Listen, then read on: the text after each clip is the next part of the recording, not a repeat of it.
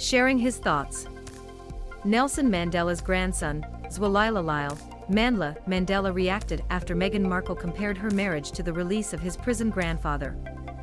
The celebration of Madiba was based on overcoming 350 years of colonialism with 60 years of a brutal apartheid regime in South Africa, said the 48-year-old politician on Mailonline on Tuesday, August 30th, adding that he was surprised by alum's comments. Thus, it cannot be considered the same. In his recent cover interview for the cut of the New York magazine, the Duchess of Sussex, 41, him and his compatriots. "He looked at me and he's just like light," recalls the author of The Bench. He said, "I just need you to know, when you got married in this family, we rejoiced in the streets we did when Mandela was released from prison."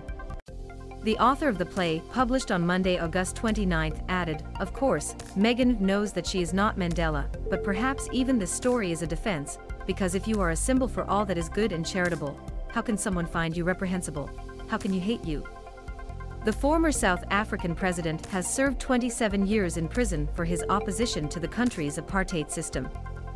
When he was finally released in 1990, his release was broadcast in the world.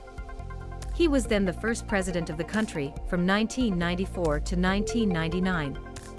The emblematic leader in December 2013, at 95 years old.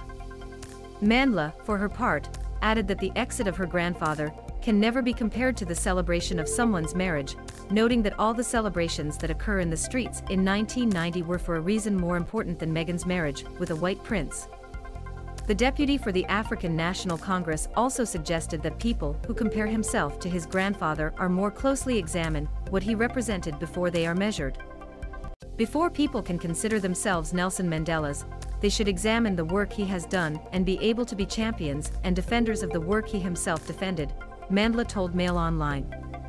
He spoke for minorities, children and oppressed women, and protecting the most vulnerable people in our society.